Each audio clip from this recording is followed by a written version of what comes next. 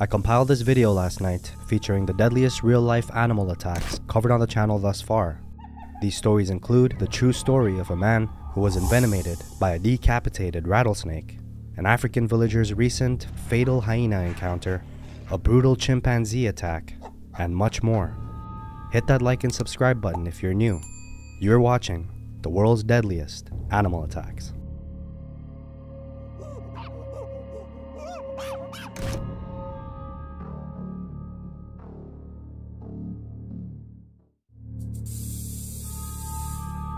Found mainly in the Americas, western diamondback rattlesnakes are creatures that strike fear in even the bravest of souls. They're one of the most well-known reptiles in the American Southwest, along with venomous spiders, scorpions, and several species of venomous lizards, a majority of which have the potential to inflict serious, or in some cases, even lethal injury to humans. The region additionally hosts a variety of large predators, including mountain lions, black bears, and coyotes, all of which, of course, can also pose a danger to humans under the right circumstances. The risks associated with the wildlife in this region were demonstrated in 2018 when Jeremy Sutcliffe, a resident of Corpus Christi, Texas, was helping his wife with some yard work when he'd stumbled upon a 4-foot-long rattlesnake, an encounter that would change the course of his life forever. According to the World Health Organization, an estimated 5.4 million snake bites occur worldwide each year, with up to 2.7 million resulting in envenomation. Of these cases, approximately 138,000 result in death and around 400,000 in permanent disability. And comparatively, while the 7,000 to 8,000 annually reported snake bites in the US may seem like a high number, it most certainly of course pales in comparison to the global statistics, and not to mention highlights the need for greater attention to be paid to snakebite management and prevention, especially in more affected regions. On what started out as a peaceful day on May 14th of 2018, young and happily married Texas couple Jeremy and Jennifer Sutcliffe were doing some yard work ahead of a family barbecue set for later that afternoon. However, their peaceful day was just minutes into it disrupted when Jennifer would stumble upon a large western diamondback rattlesnake in the couple's garden, and this rattler measured over a meter in length. The snake quickly got in striking position, its tail rattling with aggression, prompting Jennifer to immediately start screaming for help.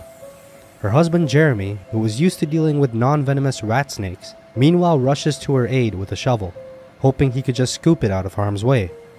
As Jennifer finds herself trapped between the wall of the house and a thicket of shrubs, unable to move with the rattlesnake once again in striking distance, she remains motionless, knowing that one wrong move could result in potentially lethal consequences.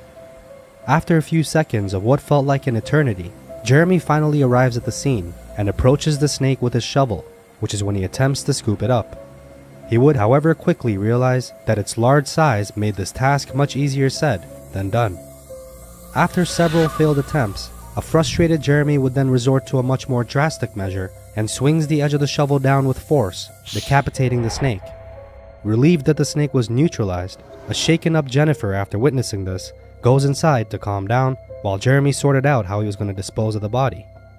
Concerned that their dogs might mess with it, Jeremy then impulsively decides to remove the over a meter-long rattler by hand, unaware of the still very present dangers of doing so.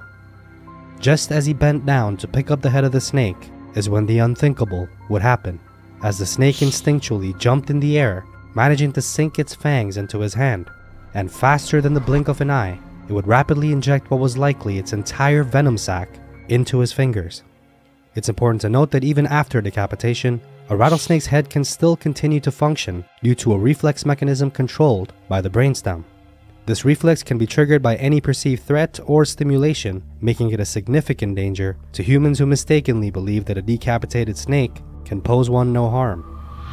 Jennifer, in a panic, knowing the situation was serious, immediately dialed 911 as she rushed her husband to the local hospital by car. It is during this time that Jeremy begins seizing and passing out as the swollen and blistered bite site continued to worsen by the minute. It was at about a quarter way to the hospital that Jeremy barely manages to communicate through severely slurred speech that he can no longer see. Jennifer was forced to pull over and ask the 911 operator that she was on the phone with to promptly send an ambulance to their location. Fortunately, the medics arrived within just minutes, and Jeremy is then airlifted to a hospital via helicopter, where his life would hang in the balance. The venom of rattlesnakes can cause varying effects on the human body, with the western diamondback being particularly potent due to its mixture of enzymes and toxins, which include myotoxins, hemotoxins, as well as neurotoxins. These toxins can cause significant damage to the body, such as damage to muscles and tissue in the bite area, internal bleeding, as well as affect the nervous system. Immediate symptoms can include weakness, numbness, tingling, and a rapid heartbeat, with severe cases potentially leading to paralysis, respiratory failure, and even death. After a brief examination, doctors informed Jennifer that Jeremy was in critical condition and that there was a chance that this bite could prove fatal. And this was despite him having received a significant amount of a powerful antivenom known as crofab. For western diamondback rattlesnake bites, antivenom can help neutralize the venom and reduce the severity of symptoms, improving the chances of recovery. A few hours later, Jeremy's kidneys would begin to give in to the shock of the venom, requiring immediate dialysis and various antibiotics to keep him alive. He was then dosed with 26 doses of the expensive antidote to help combat the superdose of venom that he'd received. Shortly after the incident took place, his story would go viral, leaving many in disbelief at the idea of a bee-headed snake still being able to bite. Meanwhile, Jeremy continued to fight, unable to stand and requiring significant medical attention. The cost of the antivenom and medical expenses already tallying about $60,000 US.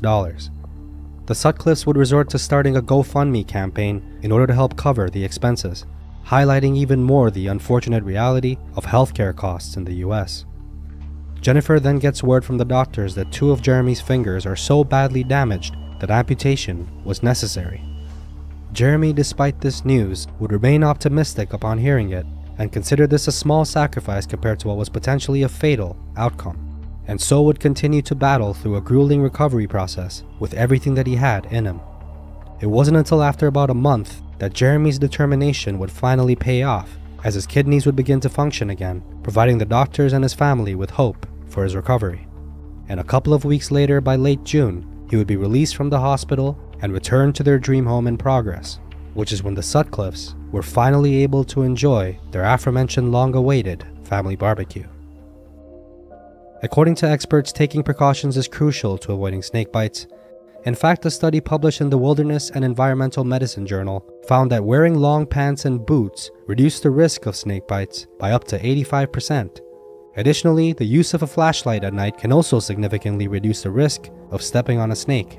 Avoiding areas where snakes may be hiding, such as tall grass or piles of leaves, is also important.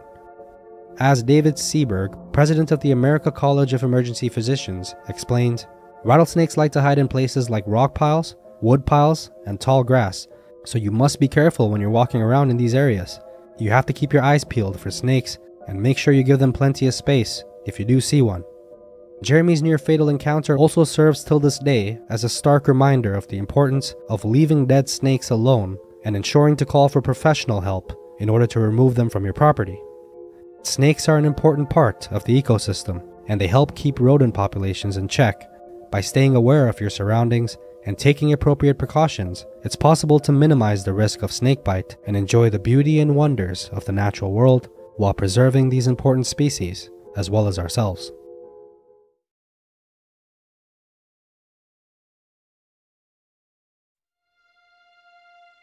Hyenas are amongst the most feared animals in Africa, and despite being primarily known as scavengers, they are on the contrary highly skilled predators that are capable of utilizing their underrated intellect and social skills to work in unison in order to take down prey much larger than themselves.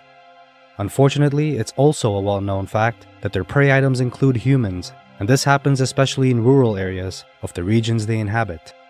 And although hyenas typically fear and/or avoid people in most circumstances, they have been known to attack and in many cases kill a number of vulnerable individuals, such as children, women, and frail men on an annual basis. The following video highlights one such incident, which saw the life of 87-year-old Tendai Maseka come to a gruesome end when he'd fall victim to a clan of spotted hyenas on November of 2020.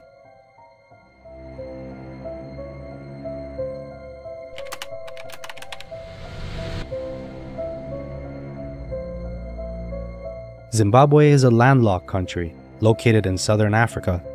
It has a diverse economy with agriculture, mining, and tourism being some of its main industries.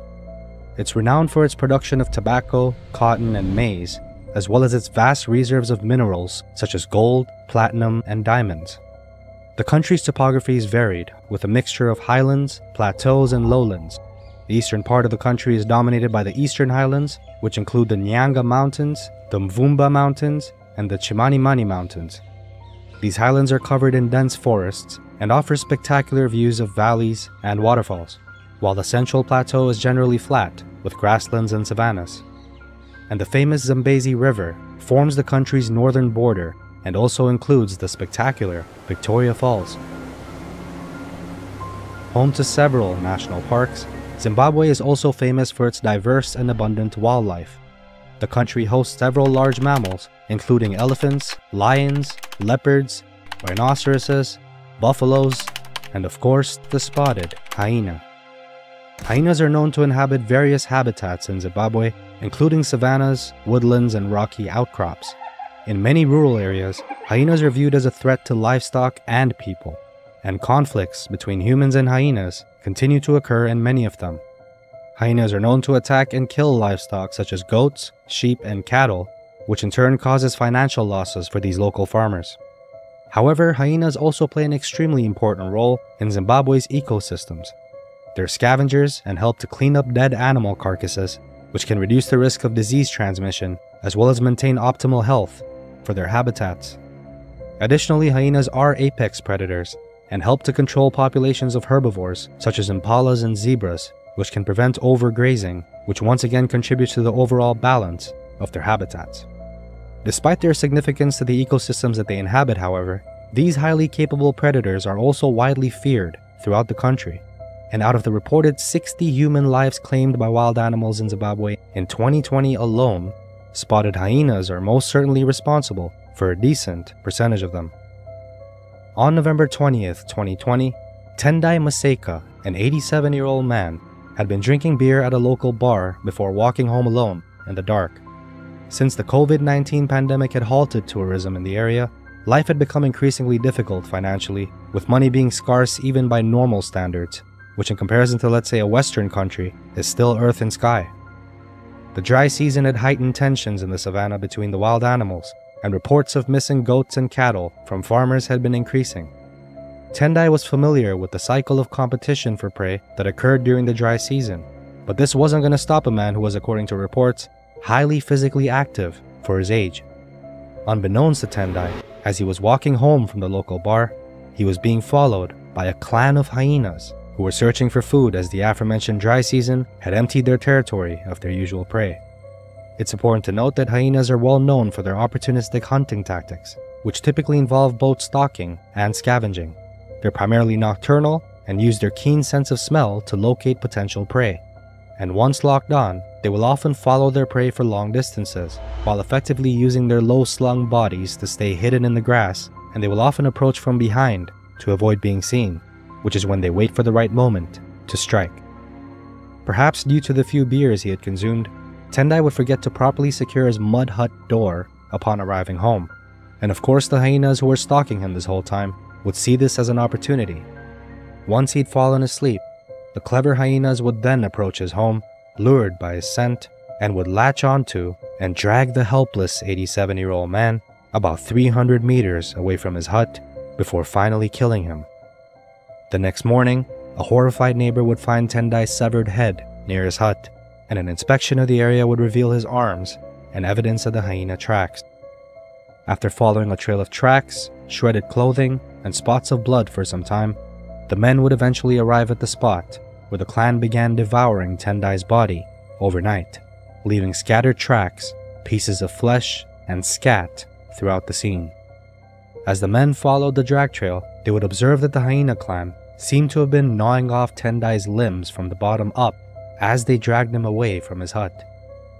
Just after the discovery of Tendai's mutilated body, Government hunters were immediately dispatched to eliminate the suspect clan of what was said to have consisted of approximately 6 hyenas in the area, which were said to have been a known clan that were attacking livestock. Mr. Tinashe Farawo, a spokesman for Zimparks, would the very next month confirm that 2 of the hyenas were indeed killed, with no updated reports indicating whether they were successful in capturing the remaining 4. Meanwhile, locals were urged to be vigilant and keep all doors and windows closed until the hyenas were captured. Farawa would also state that animal attacks were not uncommon during the summer, particularly during the drier months when food and water are scarcer than usual, and animals, knowing this, move long distances during this time in search of food. Farawa also mentioned that had they had enough resources, they would have translocated the animals from overpopulated areas to more remote regions instead of killing them. According to him, the root cause of these attacks is primarily due to the overpopulation of predators, which has been exacerbated by the impact of climate change on their habitats. All these factors combined, of course, increases the risk of more dangerous human-animal encounters. If you ever find yourself in hyena territory for whatever reason, it's best to take precautions when camping or hiking in areas where hyenas are known to live. First and foremost, it's important not to leave any food or garbage out in the open, as this can attract them. It's also recommended to camp in designated areas with proper fencing or barriers to keep hyenas out. If you do happen to encounter one, it's important to remain calm and avoid running away, as this, much like dogs, can trigger their hunting instinct. Instead, try to make yourself appear as large and intimidating as possible by raising your arms, shouting loudly, and banging pots or pans together to scare them off, just like you would a bear. If you do get attacked, it's important to fight back aggressively, targeting the head and the throat, as these are the hyena's most vulnerable areas.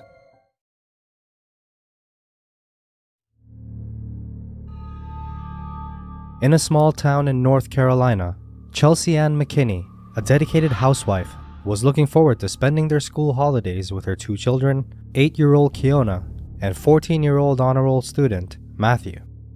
As the summer of 2021 kicked off, the kids were excited about their break from school. However, little did they know that danger lurked beneath the surface of a nearby lake.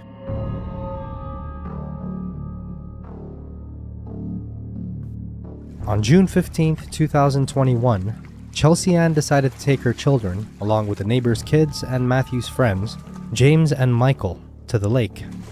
They spent the day enjoying the sun, diving, and playing in the water. That night, an exhausted Matthew went to bed early, completely unaware of the looming danger he was about to face. At 2 a.m. on the same night, Matthew awoke feeling feverish, experiencing pain in his nose. Chelsea Ann, worried by his temperature, which was at a whopping 103.6 degrees Fahrenheit, immediately got Kiona ready and drove her and Matthew to the local hospital. As soon as they checked Matthew in, the doctors, suspecting sinusitis, prescribed antibiotics and sent the family home. Over the next 3 days, Chelsea Ann took care of Matthew to the best of her ability, growing increasingly concerned as she noticed swelling that was around his left eye and nose progressively worsen. A couple of days later, on June 19th, Matthew alerts his mother to a frightening development. His teeth seem to be moving, with one tooth noticeably out of alignment.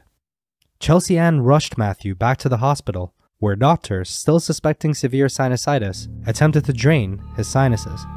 Finding that they were dry, they would then admit Matthew for further testing. The test revealed alarming gum swelling and pus surrounding his loose teeth. Desperate to uncover the cause of Matthew's condition, doctors then took a biopsy of his gum tissue. As they awaited the test results, Chelsea Ann would notice small black spots begin forming around his left nostril, a sign of dying flesh. Fearing for her son's life, the desperate mother then agrees to have Matthew transferred by helicopter to a specialist unit 80 kilometers away. Dr. William Shockley and his medical team would then assess Matthew's condition upon arrival. They noted a high fever, rapid pulse, and disorientation, suspecting septic shock caused by an unidentified bacterial infection. A couple of days later, on June 21st, the surgical team removed dead tissue from Matthew's nose, as well as his gums and his palate. Infectious disease expert Dr. Tom Bellhorn would then join the case, determined to find the origin of the rapidly spreading infection. It was around this time that the test results would finally arrive, revealing the cause of Matthew's sufferings: Chromobacterium violaceum, a rare flesh-eating bacteria found in tropical and subtropical environments. Chromobacterium violaceum produces a potent toxin called violacine. This toxin damages the body's tissues, leading to the destruction of skin, muscle, and even bone. When the bacteria invade the body, they release this toxin, which then triggers an inflammatory response and ultimately leads to tissue damage. Additionally, Chromobacterium violaceum is resistant to many antibiotics, making treatment challenging, which is why doctors often need to use a combination of antibiotics to combat the infection, and the choice of these depends on the patient's specific case. Despite this resistance, with timely and targeted treatment, the antibiotics can eventually help eliminate the bacteria and prevent further tissue damage. To add on to a rapidly growing list of concerns, Dr. Bellhorn would then discover through further testing that Matthew suffered from a weakened immune system due to chronic granulomatous disease, making him susceptible to the bacteria. Chronic granulomatous disease, otherwise known as CGD, is a rare genetic disorder that affects the immune system's ability to fight off certain types of bacteria and fungi. CGD causes the immune system's white blood cells to produce abnormal amounts of reactive oxygen species, or ROS, which are normally used to kill harmful bacteria and fungi. However, in people with CGD, the ROS levels are not sufficient enough to kill the bacteria, which allows the pathogens to grow and in turn cause infections. As a result, it's fair to conclude that people with CGD are much more susceptible to bacterial and fungal infections in general, and the infections can thus be much more severe and difficult to treat. The doctors at this point, who were even more curious about the case, would begin to question Chelsea Ann about her and her family's whereabouts in the recent weeks. It was at this time that Chelsea Ann would recall their fateful trip to the lake on June 15th. She would then provide crucial information about how Matthew had come into contact with a deadly bacteria, prompting Dr. Bellhorn to promptly administer targeted intravenous antibiotics to Matthew. Antibiotics are drugs that are specifically designed to kill bacteria or prevent their growth. In Matthew's case, the specific antibiotics he was given were specifically meant to target the Chromobacterium violaceum bacteria that had infected him. The antibiotics work by either stopping the bacteria from growing, destroying the bacterial cell wall, or interfering with its protein synthesis. Once the bacteria are unable to grow or are destroyed, the body's immune system can then fight off any remaining bacteria and begin the process of healing. After 4 tense days of treatment with these antibiotics, the deadly bacteria would finally begin to recede, at which point Matthew was finally declared no longer in critical condition. And about a week later, the resilient 15-year-old was released from hospital and returned home to his family. Although the antibiotics successfully eradicated the bacteria, Matthew's face bore permanent scars. He underwent 5 reconstructive surgeries, including procedures to rebuild his nose. Matthew's case is one of the few reported cases of C. violaceum infection in the United States, and would go on to garner national attention due to the severity of his illness, as well as his remarkable recovery. His harrowing experience serves as a warning for all, especially those with weakened immune systems, to ensure that in order to minimize the risk of infection, it's recommended to avoid unchlorinated fresh water and damp soil when swimming in tropical or subtropical climates. After Matthew's survival, the McKinney family became dedicated advocates for spreading awareness of waterborne infections and the dangers associated with compromised immune systems. Through their participation in various campaigns and events, they educate the public till this day on proper water safety and hygiene practices. And Matthew's mother, Chelsea Ann, now a passionate water safety advocate, proudly shares her son's story on social media, blogs, and local events to reach families who may be unaware of the risks and provide them with the knowledge to protect their loved ones. And despite his physical and mental scars, Matthew remains active in his community and inspires many through his resilience and determination.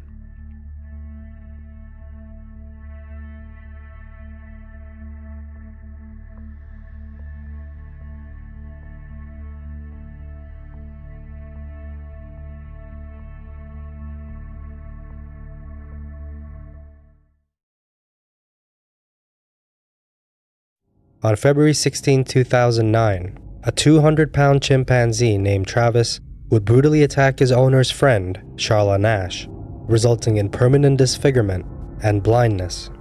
This horrific incident would not just raise ethical questions about keeping wild animals as pets, but would also serve as a prime example of just how deadly chimpanzees can be.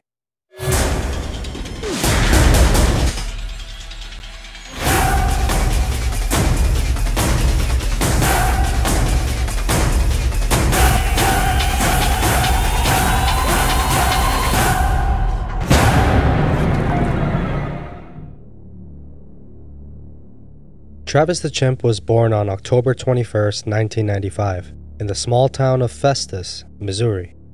The chimp was taken away from his mother at just 3 years old before being purchased from a breeder by Jerome and Sandra Harold. The price tag?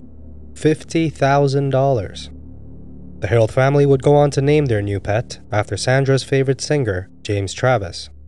The Harolds' love for chimps started about 25 years before this time, in the 1970s, when Sandra and her husband had amassed a substantial fortune through their various automotive ventures in Stamford, Connecticut, and would furthermore be widely regarded as highly accomplished entrepreneurs. However, despite their financial success, the couple had a penchant for thrills and adventures, and would regularly traverse the country so that Sandra, and later her daughter Sue, could compete in semi-professional barrel racing events at various rodeos. And it was during one of these very ventures that Sandra would encounter two individuals who would go on to have a profound influence on her future. The first of these is when she'd met the young and free-spirited Charla Nash, who had been making her way across the nation through a rodeo competition, from which point onwards the pair would be almost inseparable and become very good friends. However, it was during an extremely unique rodeo event that Sandra would have her second encounter, one where a charismatic chimpanzee, decked out in cowboy attire, would stun audiences by majestically galloping around the arena on horseback, an act that Sandra would become so entranced by that she'd manage to find a way backstage to meet the chimp and its owner after their performance. She would offer Travis some gummies, which he'd happily accept, and the chimp would go on to quickly warm up to her because of this kind gesture.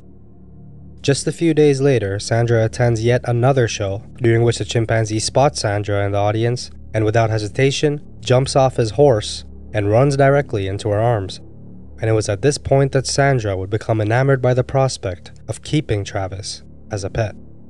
With Jerome having agreed to the adoption, Travis would thus become part of the family, from bottle feeding and burping to even tucking him into a crib in their own bedroom for naps.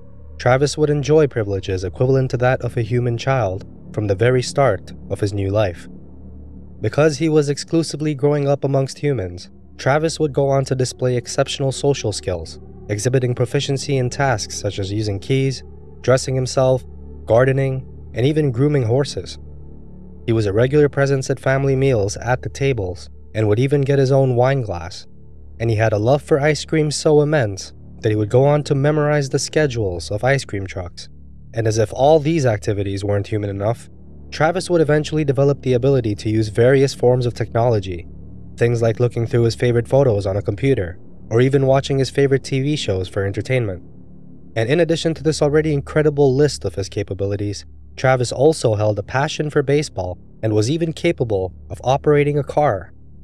The Harolds went to great lengths to adapt their abode to suit the needs of a young and fast-growing chimpanzee. They constructed a spacious, secure chamber in the rear of the house, which featured a set of sliding doors that led to an outdoor pen. And to ensure the safety of the household, they installed a sturdy, lockable metal door on the entrance of their bedroom, thereby creating a small suite of rooms, inclusive of the caged chamber, where Travis would get to roam around freely when left unsupervised. And when Sandy and Jerome were present, Travis would be granted unrestricted access to the entire space, where he would crawl on his knuckles from the living room couch to the kitchen, swinging from the tires and ropes in his room, right on to his bed. And although the Harolds placed a mattress on the floor of their bedroom, they would on most nights allow Travis to come sleep with them on their bed, adding to just how much like an actual human the family viewed him as. Travis would quickly become a beloved figure in the community due to his exceptional social skills and lovable demeanor. His fame would continue to grow as he would work on various commercials and television shows as an animal actor, including Coca-Cola ads and appearances on popular programs such as The Maury Povich Show and The Man Show, captivating the hearts of millions across the nation. Occasionally, Sandra's now closest friend, Charla, would drop by for a visit, accompanied by her daughter Brianna. They would often spend time at Sandra's sitting outside, and Charla would play with Travis while he would clamber all over her, fiddling with her long blonde hair, after which they would all take a picture together as a souvenir for that day's visit. What Sandra considered the happiest times of her life would unfortunately be short-lived when in September of 2000, her only daughter Sue would tragically pass away in a car accident. As a result of her daughter's untimely demise, Sandra would understandably grow even closer to Travis. As time went on, for the most part, Travis really did help Sandra with the grieving process, and although he was quickly growing, he would during this time pose no problems to her or anyone, at least for the next 3 years. Come 2003, however, the first sign of trouble would present itself, when an incident occurred that would cause Travis to react aggressively as Sandy was driving with him to the family tow shop. Someone happened to walk by and throw a bottle into the car, causing Travis to unbuckle his seatbelt, jump out, and lunge at a passerby. He would then roll around in the middle of the road and climb on cars and even chase police officers who'd been called to the scene. Despite repeated attempts to lure him back to the car, Travis would keep jumping out and causing chaos for several hours before finally tiring and climbing back into the car on his own. The police, who were familiar with Travis due to his popularity, would eventually write the incident off as playful behavior. 2 years after this incident, Sandy would be devastated to find out that her husband has been diagnosed with stomach cancer and would tragically pass away just days later. His death would once again lead Sandra into a deep depression and would cause her to lean on Travis for emotional support, just as she had when Sue passed. It's important to keep in mind that an adult chimpanzee has strength equivalent to that of 4 or more men. This is mainly because their muscles contain more fast twitch fibers compared to humans. And despite the fact that Travis was well socialized, it was also well known that he was still a chimp, and if he ever were to snap, then he would be a real force to be reckoned with, especially considering his raging hormones as he reached adulthood. These very real concerns would lead Sandra to being contacted by wildlife authorities about the potential danger of continuing to keep Travis as a pet. But of course, like a mother coming to the defense of her child, Sandra would convince them that Travis wasn't at all prone to violence, and that he was different than the other chimps, confident that she could handle him if things ever did go south. Not long after Jerome's death, Sandra would secure Charla a job at her towing company, and she would also give her the keys to the apartment that Jerome had built for Sue, rent-free, as not only were the pair like sisters at this point, but the recently widowed Sandra was clearly craving company. And so Sandra would finally get a much-needed fresh start, and life would begin looking up again. Charla would often visit Sandra and Travis, and would even babysit him sometimes, although she admittedly never quite felt 100% safe around the powerful chimp. It's February 16th of 2009, and the now 14-year-old Travis has naturally grown to become vastly different from the adorable baby chimp that everyone had once been accustomed to. Standing at 5 feet tall and weighing in at a staggering 240 pounds, Travis was now spending most of his days indulging in junk food and watching TV, much like a human couch potato would, except this was a chimp that was much more physically capable than of course a sedentary human being would be. Sandra returns home from work to notice that Travis is unusually disturbed and detached on this day. He wasn't showing any interest in watching TV, neither was he responding to activities that would typically excite him. Instead, he snatches a set of car keys and begins to frantically run around the cars in the yard, begging to be taken for a drive like a spoiled child. Concerned with his hyperactive behavior, Sandra proceeds to give Travis a Xanax tablet by slipping it into a cup of tea. Xanax is a short-acting tranquilizer usually prescribed for panic disorders and anxiety. It has been controversially used on wild animals, especially in captivity, for decades, and although the practice is often looked down upon by many, it still occurs in many parts of the world till this very day. With no changes in his behavior, a concerned Sandra would then call Charla and inform her of the situation, requesting that she come help her contain Travis. Charla would arrive at Sandra's property around 3:40 p.m., and just as she opens the iron gate and makes her way to the front of the house, she then sees Travis standing about 35 feet away from her. She then takes a red Elmo doll, which she had brought along with her, and holds it over her face, playfully, which is precisely when, for an unknown reason, Travis would suddenly snap and fly into a fit of rage, proceeding to full-on charge at Sharla, powerfully knocking her into her car and to the ground. He would then proceed to maul her relentlessly. Despite Sandra's desperate pleas for him to stop, the mauling was so brutal that Sandra literally thought Sharla was being eaten alive in front of her very eyes. Travis then goes on to use his powerful canines to rip and eat Sharla's whole face off, as well as multiple fingers, while simultaneously inflicting severe bites and lacerations to multiple parts of her torso. Fearing for her own life at this point, a helpless Sandra runs back into the house, grabs a kitchen knife, rushes back out, and begins to stab Travis around his back repeatedly. This action would cause Travis to briefly stop and look at Sandra for a moment in a state of shock and confusion, after which he would go on to continue the assault, regardless of his stab wounds. It's at this point that a horrified Sandra jumps into one of her cars, knife in hand, and makes the fateful 911 call heard across the nation. Once the police finally do arrive, an enraged Travis would charge at one of their vehicles, breaking the driver's side mirror, at which point the officer inside the car shoots him 4 times, causing him to run off, after which he would shortly after fall to the ground and finally perish. Despite her gruesome injuries and the myriad of major physical challenges that this horrific incident posed to her life, Sharla's remarkable emotional and mental resilience have allowed her to not only persevere through a long and arduous road to recovery, but are qualities of her that stand as a beacon of strength for the millions who've heard and been inspired by her incredible story of survival.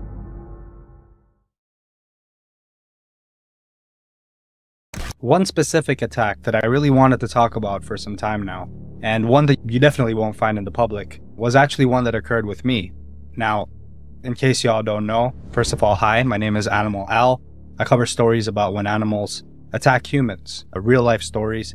In regards to this particular story, it happened to me when I was about 5 years old, and I'm from East Africa, Tanzania, land of Simba and Mufasa. Right now I currently live in Toronto, and I arrived here when I was 10 years old.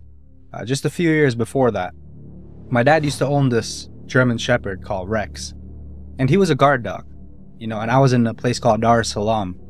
It's close to the capital of Tanzania, which is Dodoma. And essentially I was just a little carefree kid. I had monkeys in the backyard and stuff like that, like at my house, and I was no stranger to wildlife, you know what I mean? Like, not only was I into animal attack movies, I used to watch Jaws almost every week. I never really had a problem with dogs, up until this particular experience, which traumatized me for many years. My sister had actually gotten married at the time, and she moved to a place called Upanga, and she was there with my brother-in-law. They had 2 guard dogs, one was Rex and one was Laura. Now, I don't remember what breed Laura was, but I know Rex was a German Shepherd and he was a beast. Bred to guard, for real, right? Not just flocks of sheep, we're talking about, that thing can kill. I've heard things about Rex, you know what I mean, after the incident, once I was older. Yeah, that was a vicious dog. And Rex was vicious for good reason, because, you're growing up in a third world country. Luckily, we were fortunate enough to not go through those kinds of struggles. We were healthy, we had a good home. We had 2 good homes, and we were living in an urbanized part of the city. But regardless of where you're living, it's still Africa, it's still Tanzania, it's not even a developing country yet. We can say it's still underdeveloped. So it's still in that third world stage. Having dogs like Rex, or, having security guards with guns, or we actually had a Maasai. Now, I'm not sure if you know what those are, but in case you don't, they're tribesmen. African tribes, the ones that jump really high. They have those dances that they do around the fire and all that. Like, it's real. Like, they drink cow blood and whatnot. So we had Maasais that we actually had one guarding our house with a spear. Now, you don't want to mess with Maasais, you know what I mean? I feel like their bar mitzvah is like, killing a lion with a spear when you're like 15, then you're a man, Now, not with all tribes, but I think that actually happens. Crazy enough. So I was just 6 years old or so, maybe 7, And I remember I was going to my sister's house for the first time, after she got married. The guard opens the gates. I remember he was wearing like some green uniform or something, the night guard. And it was late at night, pitch dark. It's a big house, and so it had like a nice metal gate entrance and all that. And so we go in through the gates, and I still remember this, because it was such a traumatizing experience. My dad's like, Ali, make sure you don't step out of the car right now. Don't step out of the car. And then he mumbled something. And I think he said something about a dog. I don't remember. I was like 6. But right when he said that, I didn't listen. I wasn't listening to what he was saying. I was just kind of focused on the house and how beautiful it looked. I remember it had really nice plants outside, and it was a big house. My sister and her husband, they had good careers and they had a good life. So the house was just so nice, and I was just like, as a kid, I was just like, I can't wait to go in. It's so big. And I remember, for some reason, the door was unlocked. If anything, my dad, that was his only mistake. He should have locked the door, right? But I just kind of just opened the door so fast, and I just started running towards the house. And as I did that, I remember turning around, and I see the guard. I see the guard with the dog, and it's like he's holding it on a chain or whatever, like a big rope or whatever. So just as I'm looking at all this, and remember, this is a fully grown German Shepherd, right? And I'm just a 6-year-old boy. And suddenly, Rex is off his leash. Somehow, he was able to get off the leash from the guard. Like, I think he was just way too strong. He was way too aggressive at the time. His adrenaline was pumping because he thought I was an intruder. I'm not going to blame the dog, but... So all I remember was it started chasing me full speed. And instead of going towards... I was going towards the door of the house. Instead of going towards the door of the house, I instead turned left and started running in circles because there wasn't enough room for me to just go full out sprint. And I remember the chase lasted a few seconds. It was quite a blur, but all I remember was when I turned around once and I saw the dog chasing me, like, I couldn't believe how I was running like the Flash. Like, I actually, for a few seconds, was outrunning that dog. Maybe it was the maneuvering in circles that maybe, definitely had something to do with it, I think. But they're pretty agile, though. They can go in circles pretty well. So I don't know, something or the other, my fight or flight, But I was able to stay away from the dog for some time. But it was probably just a couple seconds, you know what I mean? I thought it was longer, but Rex lunges at me and grabs a nice little chunk off my ass. I remember it hurting. It felt like burning, you know what I mean? Because it was maybe the air hitting it or whatever.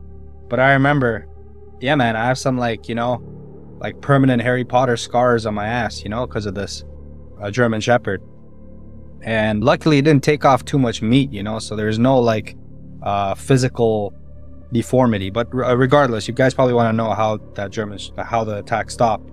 So before I ramble on, as the attack is happening, as I think Rex was about to start biting me, he was clawing at, my ass, basically. Maybe he did bite me a little bit, I'm not sure. But I had a couple marks over there. And can't show you, YouTube censored. But regardless, I'm not trying to show my ass on camera. So then Rex was off me, and I remember getting back up to my feet. I ran into the house. My sister came out, and she's just like, what happened? What happened? And I'm like, I got bitten. The dog bit me. The dog bit me. He's like, which dog? Who was it? What happened? I'm like, Rex. So then I remember my brother-in-law comes out, and then he starts treating me, put like some ointment and all that stuff. And the next day, I remember going to the hospital and receiving rabies shots. And that's because that dog was always out, and I believe they had just gotten Rex. I'm not 100% sure. But for some reason, I remember getting the rabies shot, which I thought actually you get in your stomach, but I got it in my ass. So, my ass took a pounding. Pause. Those couple of days. So anyways, that was the attack. But, I felt horrible, and I never had anything, against the animal. Even when I was little, I just had this phobia of dogs for a good 15 years after that. It was actually pretty bad. It would traumatize me pretty hard, and now I'm okay around dogs. It took a while for that though. But what's really sad is, yeah, like I was saying, after all this time, I found out that Rex actually was bitten by a venomous snake. We're not sure if it was a puff adder or a black mamba, but it was a highly venomous snake, and he passed away a few years after the incident. And essentially, yeah, that's pretty much it. There are a few more stories when it comes to Africa and animal attacks. And you know what? I'm going to touch on them next video. But other than that, I just wanted to make this video. You know what I mean? It's a dog attack. It could have been worse, right? I could have been hurt even more. Luckily, that didn't happen. And so, yeah, I just wanted to let you guys know about the only animal attack that I've ever, personally experienced. If there are any animal attacks that have occurred with you, then I would love to know about them. Do comment down below, and I'll read each and every one of them. I do read each and every one of your comments. Sometimes it's hard to reply, especially because the channel's been growing so fast. I really appreciate all you guys. Once again, stay tuned. The channel's going to keep on getting better, and more content to come that's, different. I know I go for animal attack stories all the time. We've been kind of going with story by story, and I know you love those. But at the same time, I love the genre. I think it has a lot of potential in terms of just how diverse the content can get. You know what I mean? We can talk about safety tips. We can talk about how to survive animal attacks. We can talk about animal attack movies, which is something that I want to cover as well. Like the most realistic ones. What are the best animal attack movies, shark attack movies, bear attack movies, you name it. So other than that, love y'all. Be safe. This is Animal Al. Peace. If this episode piqued your interest, then our previous episode about a gruesome great white shark attack that was captured on film during a documentary shoot is likely to do the same. You can find it on the end screen of this video.